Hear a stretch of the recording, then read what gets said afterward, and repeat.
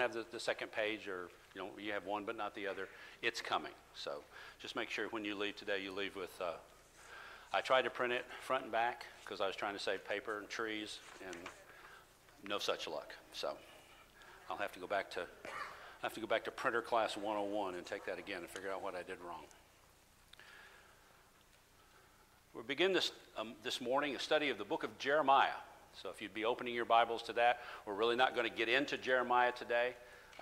If you're familiar with the classes that I've taught over the years, you know this will be an introductory class. This will cover, if you're visiting for the first time, or if you're here, you just happen to be with us today for one time, we go through the entire book of Jeremiah and we talk about it. Now it's 52 chapters, and so our thought with covering that is, or my thought with covering that is, we won't get through all that, but we will have a general overview of the book and some relevant comments. And then the second page that you'll receive, which is the back, we'll talk toward the end about what the weeks look like from the standpoint of what we'll be studying.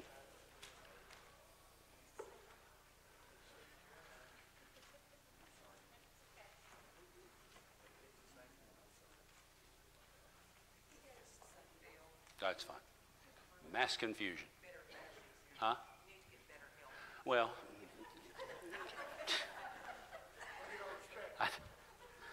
I don't even slam a door that hard. Well, let's start off this morning by level setting on what we know. Tell me something that you know about Jeremiah without looking at your handout. Okay. He was put in a pit because he was doing what?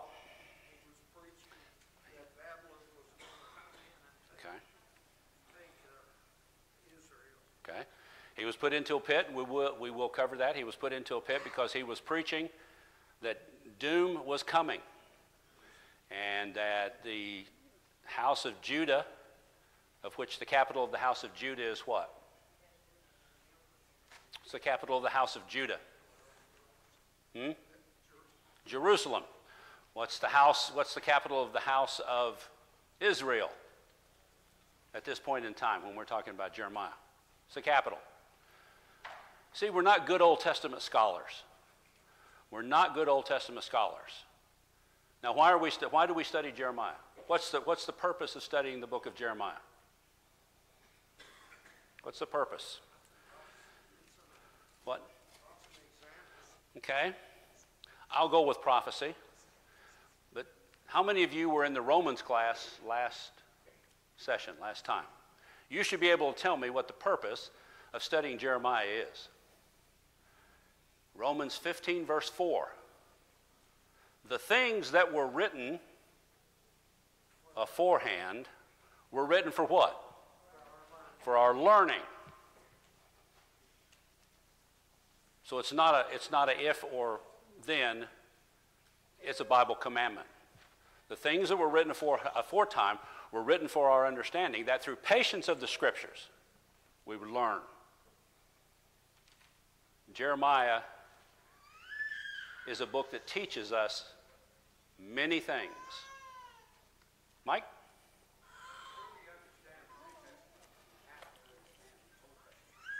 I think so. And I've said on many occasions that the Old Testament is the New Testament concealed. And the New Testament is the Old Testament revealed. So that's just one of those. Sure. That one. Did it print the first page again? Did it print the first page again? No. Oh, okay. All right. So, again, Romans 15:4. So we're studying the Old Testament. What do we know about the Old Testament combined with the New Testament? All Scripture is inspired by God, and that means what? What does the word inspired mean? It's God-breathed. Okay? It's God-breathed. This book is important. This book teaches lessons. Every Old Testament book teaches lessons. How many of you have studied the book of Lamentations? That's another book that was written by Jeremiah. How many of you have done a good deep dive into Lamentations? What was the original name of Lamentations before we renamed it to Lamentations? What was it called? The Tears of Jeremiah. As he weeps over the city, as the people are taken away into captivity. As those people walk by him, and he sits at the gate, and he weeps for the city of Jerusalem. Let us return to our ways. Let us return to our old paths and follow God. Is this book relevant for today? If you've studied the book of Jeremiah at all, do you think this book is relevant for today? If you don't, I'll show you a slide next week that will compel you to believe that it is. It is the table of contents out of the latest spiritual sword. And every single topic in that spiritual sword edition is covered in the book of Jeremiah. Every single one. Not a one is missing. When Jesus came into the region of Caesarea Philippi in Matthew 16:14, he asked his disciples, or he asked his apostles, a very simple question. Who do men say that I, the Son of Man, am? What was their answer? Well, what did he say before that, though? He said something very important before that. He said, some say you're Jeremiah. What a compliment. What a compliment. Some say you're Jeremiah or one of the prophets. But who do you say that I am? And that question was not just directed at those apostles, lo, these many centuries before us. That question is directed at us today. Who do you say that the Son of Man is? Studying this book, studying the man Jeremiah, is important to us. Now, here's another question for you. Someone mentioned prophecy. Jeremiah is a prophet. What does the word prophet or prophecy mean? What's the literal meaning of that word? And when I heard this in a sermon a few years ago, and I had to go home and look it up because I didn't realize that. As much as I've studied the Bible, I did not realize that's what this meant, the literal meaning of the word prophecy. What does it mean? You'll be surprised. It means to bubble up. To bubble up. So what does it mean when a man was a prophet? What was he bubbling up? What was he bubbling up? The Word of God is what he was bubbling up. You're exactly correct. So prophecy and the prophets bubbled up the Word of God and spoke to the people. They weren't their own words. They were the words that bubbled up inside them, and they spoke for God. Turn your Bibles over to 1 Peter chapter 1, verse 10. Concerning this salvation, the prophets bubbled up about the grace that was to be yours, searched and inquired carefully, inquiring what person or time the Spirit of Christ in them was indicating when he predicted the sufferings of Christ and the subsequent glories. Now, verse 12. It was revealed to them that they were serving not themselves. These are the prophets. They were serving not themselves, but they were serving you in the things that have now been announced to you through those who preached the good news to you by the Holy Spirit sent from heaven, things which angels desired to look into. So you're the benefactor of these prophecies. You're the benefactor of these things that were bubbled up through the prophets. These are the things that were spoken of old, that angels desired to look into, but that only now we know that plan of salvation. And so as we begin to look at the book of Jeremiah, we begin to look at a man who in probably 47 out of the 52 chapters preaches nothing but doom. Preaches nothing but doom. Your sins have caught up with you. There's no chance for forgiveness. In one chapter, God tells Jeremiah, don't you pray for these people. Don't you pray for these people. Their sins have caught up with them. But Jeremiah is not a prophet of doom. Quite the opposite. We find in one of the chapters in Jeremiah that he buys a plot of land. He buys it in hopes of knowing, or in the reality of knowing, that the children of Israel are coming home someday after the 7-decade captivity. Jeremiah is a man of hope. He's a man of hope. Yes, he preaches the doom and the destruction of the house of Judah. The house of Israel has already gone into captivity. We'll look at that next week in our extensive coverage. And if you are not a student of history, if you're not a student of ancient history, come next week and I'll bore you to death. And I promise I won't bore you anymore with history after that. But next week, the title of our lesson together is How Did We Get Here?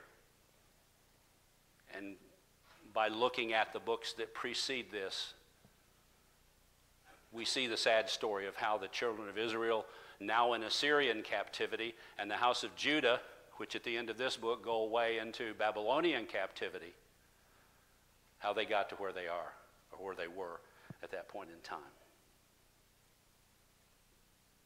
Let us search and try our ways and return to Jehovah. Jeremiah says in Lamentations 3, verse 40. So he wrote the book of Jeremiah. Well, he really didn't write it. He wrote it by the hand of Baruch, B-A-R-U-C-H. You'll see his name mentioned throughout the book of Jeremiah. He wrote it at the hand of scribe. He wrote Jeremiah. He wrote the book of Lamentations, but he wrote some other books. What other books did Jeremiah write? Do we know? What other books did he write? Would it surprise you to know he wrote 1st and 2nd Kings? He wrote 1st and 2nd Kings. Now, to be fair, scholars are divided. Some say it has the mark of his writing in it, or the mark of Baruch's writing, his scribe that wrote these things for him. Some say he did, some say he didn't. What little research I've done on it, because it's not really that compelling a point to me, my research shows that he probably did write the book, or those books, 1st and 2nd Kings. So we have a man who's lived 100 years after Isaiah, and who now lives at a very tumultuous period in the history of Judah. Now, just to remind us, there were 12 tribes, and I won't ask you to name them this morning, maybe next time. But during the reign, or after the reign of Solomon, the kingdom became divided. Divided into a northern kingdom, which was called Israel, with a capital at Samaria, and a southern kingdom, Judah, with its capital at Jerusalem. We have a number of kings. How did we come to have a theocracy where God rules, and now we have kings? All right. What was the scripture? What's the scripture that you would quote? You don't have to know the scripture, just roughly say. What did the people say? We want to be like everybody else. You heard that in today's society? There are people out there in our society today who want to be so different that they all begin to look alike. You see them on TV, you see them on YouTube, you see them splashed about everywhere. Oh, we want to be different. And they end up all looking the same. And that was the problem with the people of Israel. They were not happy with God. They were not happy with a theocracy. They were not happy with God being their ruler. They wanted to be like everybody else. Good thing or bad thing?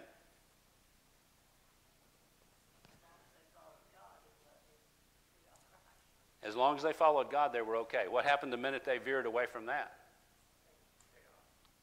Jeremiah is the result of this drifting away.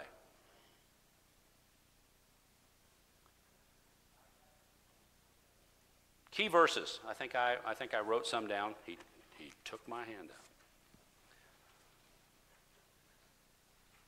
Jeremiah 3:25, probably the key verse, and it will be referred to over and over and over again. We lie down in our shame, and our dishonor covers us. For we have sinned against the Lord our God, we and our fathers, from our youth even to this day. And we have not obeyed the voice of the Lord our God. At one other point in Jeremiah 8, verse 20, I don't know if this is one that's on your sheet or not, but this is also, I think, a key verse. The harvest is past. The summer is ended. And we are not saved.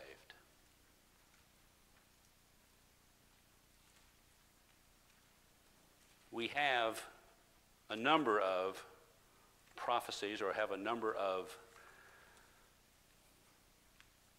prophetic sayings by Jeremiah that have a lot of value.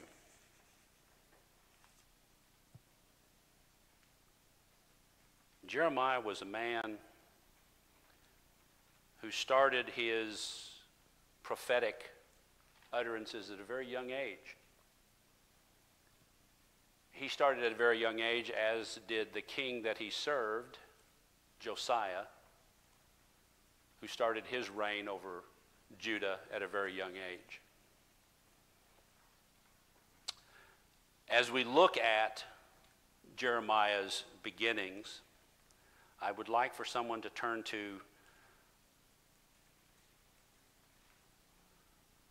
2 Kings. No, that's not the one I want. There we go. 2 Kings chapter 23. Everybody turn over to 2 Kings chapter 23. That's where we're going to spend the next few minutes. We're going to be talking about, a little early on now, about what Josiah came into when he came to be king. We had good King Hezekiah, and I say good king because there were a few good kings and then there were some real stinkers. Hezekiah was a good king. Who was the prophet that prophesied in the time of Hezekiah?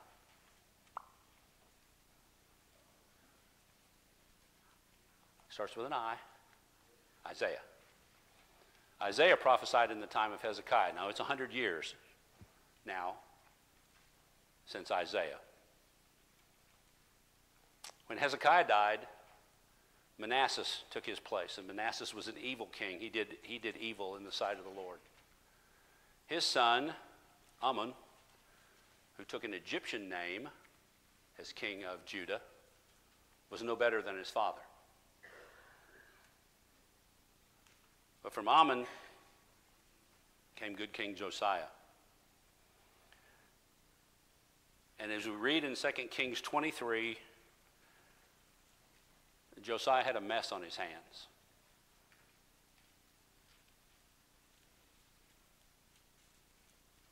The books of the law were found at some point during Josiah's rule. Where were they found? The books of the law were found in the temple. They were lost, yet they were found in the temple. Does that, the irony of that, does that not even, this is the temple of God. This is the temple of where God tabernacles with his people. And the book of the law was there all the time. But nobody chose to read it. Every man did what was right in his own eyes. We've got a lot of that in our world today.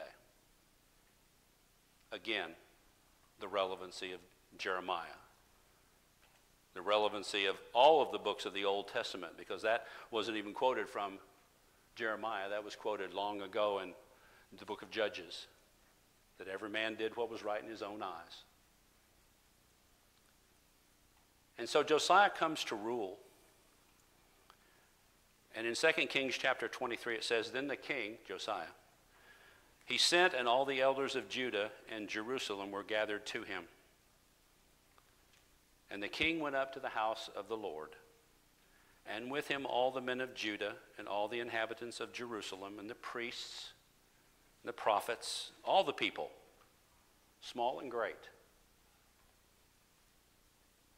No one was excluded. No one was told, you're not good enough.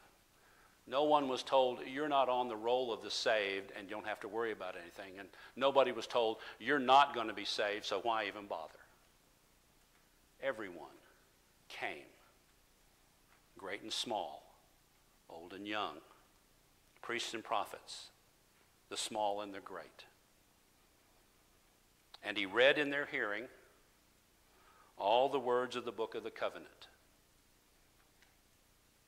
that had been found in the house of the Lord. Again, the irony cannot escape you. The book of the law found in the house of the Lord. And the king stood by the pillar, and he made a covenant before the Lord to walk after the Lord and to keep his commandments and his testimonies and his statutes with all his heart and with all his soul. What is your reasonable service to God according to Romans? What is your reasonable service to God? Okay?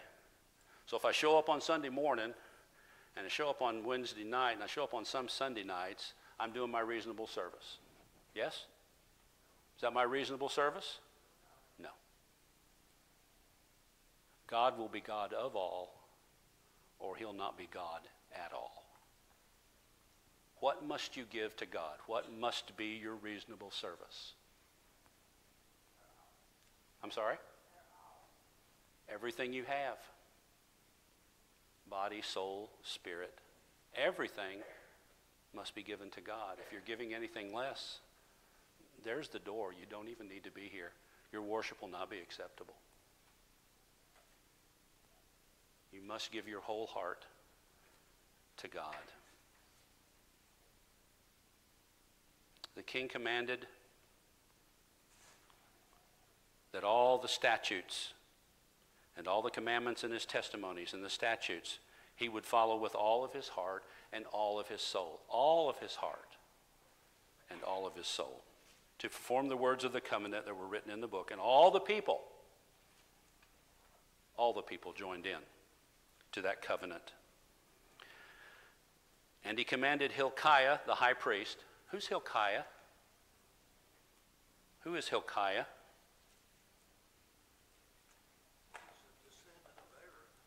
He is a descendant of Aaron, that is true. He is one of the high priests. But more importantly, who is Hilkiah? He's Jeremiah's father. Hilkiah is Jeremiah's father. And he served King Hezekiah. He served the other kings. And now he and his son are serving Josiah. And the king commanded Hilkiah the high priest and the priests of the second order and the keepers of the threshold to bring out of the temple of the Lord all the vessels made for Baal, for Asheroth, and for all the other hosts of heaven. So what had been done based on this reading? What had been done? So the temple of the Lord was now a house for Baal. It was now a house for Ashtaroth. It was now a house for all the other lower G gods that these people were worshiping. And so all of those things were brought out. And they burned them outside of Jerusalem in the fields of the Kidron Valley and carried the ashes to Bethel. And he deposed the priests who were the kings of Judah, or whom the kings of Judah had ordained to make offerings in the high places at the cities of Judah and around Jerusalem, those were also those who had also burned incense to Baal and to the sun and to the moon and to the constellations and to all the host of heaven. And he brought them all out, the Ashtaroth from the house of the Lord outside Jerusalem to the brook Kedron. And he burned them in the brook Kedron and beat them to dust and cast the dust of it upon the graves of the common people. And he broke down the houses of the male cult prostitutes who were in the house of the Lord, where the women wove hangings for the Ashtaroth. And he brought all the priests out of the cities of Judah, and he defiled the high places where the priests had made offerings, from Geba to Beersheba. And he broke down the high places of the gates that were at the entrance of the gate of Joshua, the governor of the city, which were on one's left at the gate of the city. However, the priests of the high places did not come up to the altar of the Lord in Jerusalem, but they ate unleavened bread among their brothers. And he defiled Topheth, which is in the valley of the son of Hinnom, that no one might burn his son or daughter as an offering to Molech. Molech was a god that the people worshipped that required human sacrifice. More than that, he required human sacrifice of children. The spirit of Molech is alive today. And he removed the horses that the kings of Judah had dedicated to the sun. Why would he remove the horses that the kings had dedicated to the kings of Judah? Why would he remove the horses? What had God said about the children of Israel having horses? You have to go back to Numbers and to Deuteronomy. He was afraid that they would use them for chariots Like the people around them. and therefore not depend on God. Right. Exactly correct. So one of the early commandments that God gave to the children of Israel is you're not to have horses. You're not to have horses for battle. Because again, you'll be like the others and you'll make chariots. And God did not want them to do that. God wanted them to depend on him for the victories. He removed the horses that the kings of Judah had dedicated to the sun at the entrance to the house of the Lord by the chamber of Nathan-Melech, the chamberlain, which was in the precincts, and he burned the chariots of the sun with fire. And the altars on the roofs of the upper chambers, Abaz, where the kings of Judah had made, and the altars that Manasseh had made, 2 courts at the house of the Lord, he pulled down and broke into pieces and cast the dust of them into the brook Kedron. He broke in pieces the pillars and cut down the Ashtarim and filled the places with the bones of dead men. Moreover, the altar of Bethel, the high place erected by Jeroboam. So we're now all the way back to the sons of Solomon, Rehoboam and Jeroboam, who made Israel to sin. That altar with the high place he pulled down and burned, reducing it to dust. And as Josiah turned, he saw the tombs there on the mount, and he sent and took the bones out of the tombs and burned them on the altar and defiled it, according to the word of the Lord that the man of God proclaimed, who had predicted these things. On and on and on you read down through this 23rd chapter of 2 Kings about what King Josiah had to clean up. So as you begin reading in the first chapter of Jeremiah, you see that all these things are retold, but they're compressed into the things that he was told, the things that the word of the Lord came to him in the days of Josiah, the son of Ammon, king of Judah, in the 13th year of his reign. Josiah was a very young man when he came to the throne, as was Jeremiah at this point in time, probably a lad of about 14. But he was able to prophesy because God allowed him, as we saw, to bubble up. The word prophet, prophesy, means to bubble up. And he spoke for God. And he spoke for him for many years until he himself was taken to Egypt.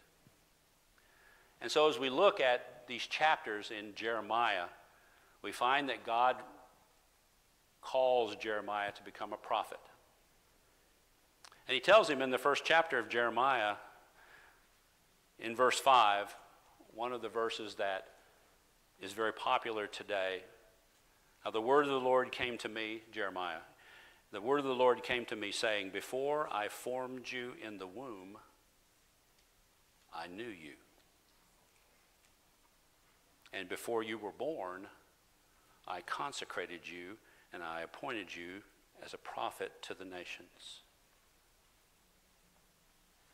Before you were born, I consecrated you. Before I formed you in the womb, I knew you. Before you were formed in your womb, in your mother's womb, God knew you. He knew your name. He knew what you were going to make of your life. And because you're a free agent, a free moral agent, he doesn't know what the end will be, but he knows that he's given you choice to follow him or to not follow him. You realize by doing nothing, you will end up in hell. You don't have to do anything to go to hell. You don't have to do a thing. But God has requirements. God has things that are conditional on your salvation.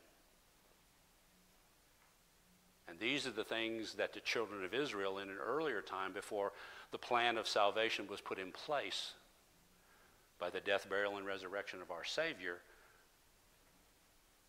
there were things that the children of Israel needed to do. Go home this afternoon and read Deuteronomy 4. If you're following the Lehman Learner, that's today's lesson. And it dovetails very well with what we're talking about here, because in Deuteronomy 4, Moses talks about what to do to be acceptable and the rewards that come from that,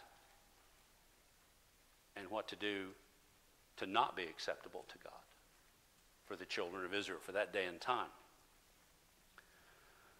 At one point in the book of Jeremiah, God tells Jeremiah, walk through the city of Jerusalem and find how many righteous people. It harkens back to Abraham. Abraham was asked if God could find how many righteous people. How many righteous people did Abraham ask God to find, or to find in the cities of Sodom and Gomorrah? How many did he ask him to find? 50 At first. But finally, what was the final count, the final tally? 10 people. God tells Abraham, find 10 people. I'll spare the cities. Jeremiah is told to go through the city of Jerusalem and find how many righteous people? How many righteous people? Find one. And he couldn't. He couldn't. Continually, 47 out of the 52 chapters in the book of Jeremiah, God conveys warnings of impending doom. They're couched in various terms. There's a wind coming from the north. He uses a lot of natural examples to talk about who's coming. There's a wind coming from the north, and it's going to consume you. There are lions coming from the north, and they will tear you to pieces. All of these are representative of the kingdom of Babylon and the reign of Nebuchadnezzar. We'll talk more about that next week. When Israel goes into captivity 100 years before, who took them into captivity? The Assyrians took them into captivity. Specifically Ashurbanipal, the king. Assyria was at the zenith of its time on this earth, as powerful as the most powerful nation on the earth. It was split. Assyria was certainly the most powerful, but Egypt was a close second. But one of the city-states of Assyria decided it wanted to go in a different direction. It was more militaristic even than the Assyrians. And this was the province, because the capital of Assyria was what? What was the capital of Assyria? Nineveh. Jonah went and preached to Nineveh. How many people did he convert? The whole city. I've heard Jonah called the super patriot, the sorry prophet. He ran from God. But once he came to the city of Nineveh, which took 3 days to traverse, it's that big a city, even the king came over to his side based on his preaching. But by this time, that was all gone. But one of the provinces of Nineveh, one of the provinces of Assyria, the capital of which is Nineveh, one of the provinces of Assyria rebelled against the Assyrian rule. And we'll talk more about that next week. We'll have some slides, and I'll show you some pictures of the people themselves. But that was the province of Babylon, Babylonia. The capital of Babylon was Babylon. It's the capital. And the king who rose and overthrew the Assyrians was King Nebuchadnezzar. You read about him in Daniel. He was the one who Hiram talked about last Sunday night. He was the one who had boanthropy, is the medical term for what he had. He had boanthropy when he looked out upon his kingdom and said, what a good boy I am. I'm going to tear down my barns and build bigger ones, and they're going to be even more spectacular because I'm responsible for all of this. And at that moment in time, God struck him down and gave him a disease called boanthropy, where he grazed like an ox and ate grass. His fingernails grew out, and the hair on his head became like feathers. It's a medical term. It's a mental disorder as we see it today. Find one person. And Jeremiah is not able to find one.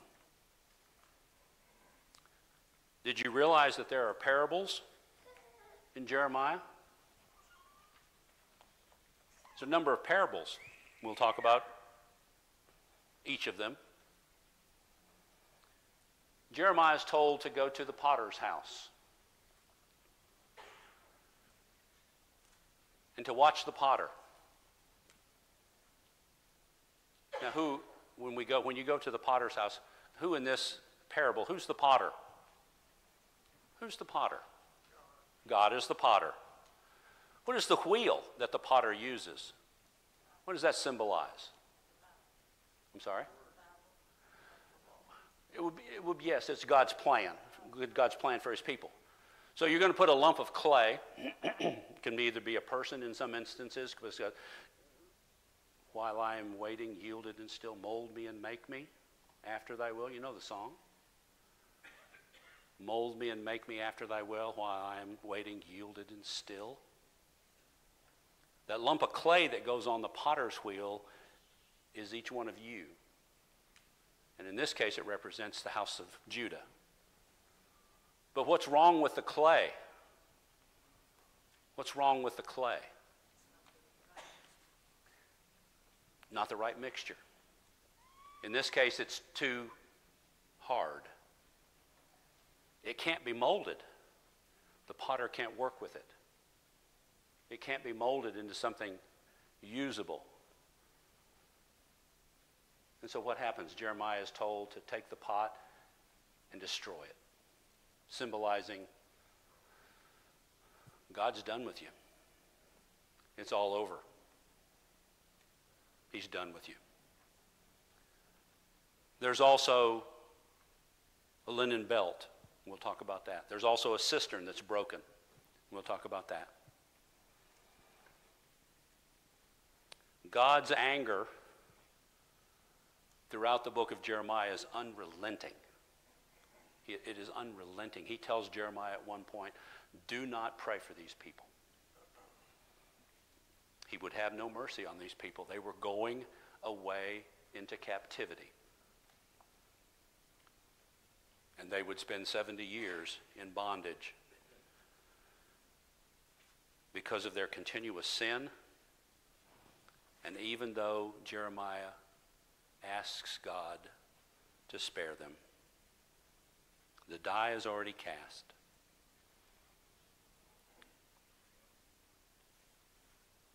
So Jeremiah goes to the potter's house. He finds the potter that shapes the clay, cannot do anything with it, and he's told by God to break the clay pot in front of the elders, in front of the temple. Destruction will fall upon Jerusalem due to their idolatry and their shedding of blood. This is a book filled with doom and gloom for the children of Israel. But it is also a book of hope, because Jeremiah goes and he buys a plot of land at God's direction. He buys a plot of land. He knows the children of Judah are going away into 70 years of bondage. But there's a brighter tomorrow for them. And when they return to Jerusalem, when they return to Judah, Jeremiah already has land that he can leave to his posterity. He can leave to his children. It's a book filled with warning. It's a book filled with hope. It's a book that talks about the new covenant. We spend an entire class talking about chapter 31, where God talks about he'll make a new covenant with his people. And he talks about Jesus. That chapter highlights the establishment of that new covenant, where he will write the law not on tablets of stone, but on their hearts. Now, before we go today, we've got a couple minutes. I think they want everyone to pick up one of these. They're on the front row. Now, tell me if I'm wrong, because I don't want to send people rushing to the front up there and be trampling one another and trying to get to one of these, because these are valuable. These are valuable. Russell introduced this to us last Sunday night. Each of you, they're on the front row, the front pew. Need to get you one of these. And starting next week, we're going to do 5. We're going to do 5 a week. Because I'm going to tell you what's going to happen. The kiddos in the classes are learning these, and they may come up to you and say a book of the Bible and expect you to give the proper response. Jeremiah, the response is repentance. Okay? 5 a week. I'm not asking the world of you. If you're a careful Bible student, 5 won't be anything for you. If you're not a careful Bible student, you probably need to rethink your position. These are up there for the taking. Take one. Maybe put it in your Bible like a little bookmark. And we're gonna do 5 of them a week. And so the first week will be 5. The second week will be 5 for a total of 10. And you'll need to know all 10 of them. And yes, this is like a memory verse, memory class. Yes, because the kids that come out of those classes are learning them, and they're expecting the adults to know them also. So maybe you better not get embarrassed. Genesis, the beginning. Simple enough. Exodus, what would you think? Deliverance. Leviticus, holiness. Numbers, wilderness wandering. Deuteronomy, the covenant. Those are your 5 for next week. Don't disappoint me. I don't have to make you stand up on a chair and sing. All right? So we'll get out a little early today. Thank you for your participation in your class today, and we'll see you next week, good Lord willing.